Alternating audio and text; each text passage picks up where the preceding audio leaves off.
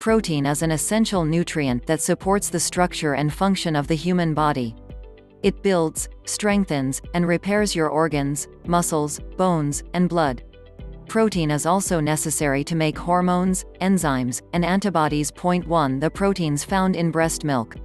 The protein in your breast milk is important for your baby's growth and development, but it also helps to protect your baby from illness. In the first few days after your baby is born, your child will get colostrum. There may only be a tiny amount of this first breast milk, but it's packed with nutrition including easy-to-digest protein. As your breast milk comes in and the colostrum changes over to transitional milk and eventually mature milk, the amount of protein goes down. 2 Amount of protein over time.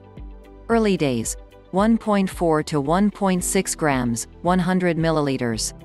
After 3 to 4 months, 0.8 to 1.0 grams per milliliter. After 6 months, 0.7 to 0.8 grams per milliliter. 3.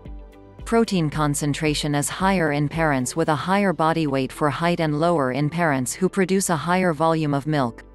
Protein is not affected by what a lactating parent eats. 2. Casein and whey.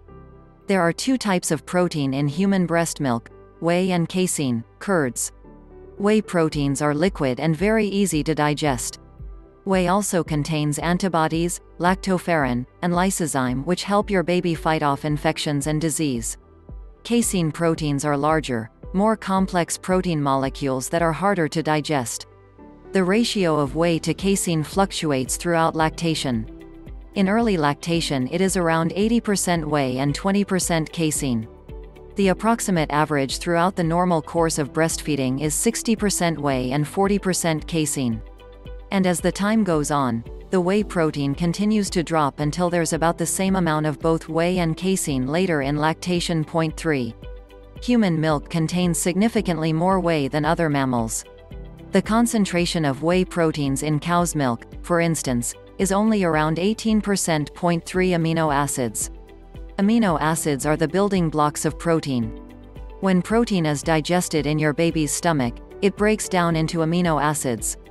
There are over 20 different amino acids found in breast milk.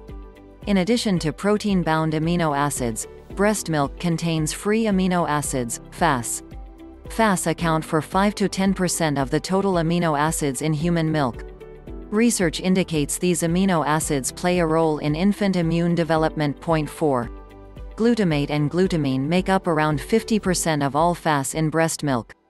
In addition to providing immune development, researchers believe these FAS support growth of the nervous tissue and intestines. 5. Taurine is the second most abundant FAA in human milk. Studies show that taurine has many functions, including combining with bile acids and playing an important role in brain and eye development. 5. Some of the other amino acids found in breast milk include cysteine, lysine, phenylalanine, tyrosine, and methionine. Lactoferrin. Lactoferrin is an iron-binding protein that attaches to iron and transports it throughout the body. But that's not the only function of lactoferrin. Lactoferrin stimulates the immune system and helps breastfed babies fight off the organisms that can cause bacterial, viral, and fungal infections of the gastrointestinal tract. 6 Protein and premature babies. If your child is born prematurely, your breast milk will have even more protein so that they are able to grow adequately. The high concentration of the immune properties, including lactoferrin, in whey protein also help to protect preemies from intestinal infections. 7. The protein in formula versus the protein in breast milk. Infant formula has as much or more protein than breast milk. However, the protein in formula is not the same as the protein in breast milk. Formula, especially cow's milk-based formula, has more casein and less whey, which makes formula more difficult to digest than breast milk. 3 So, even though breast milk may contain less protein, the protein that it does have is more easily digested by a baby and, therefore, used more efficiently.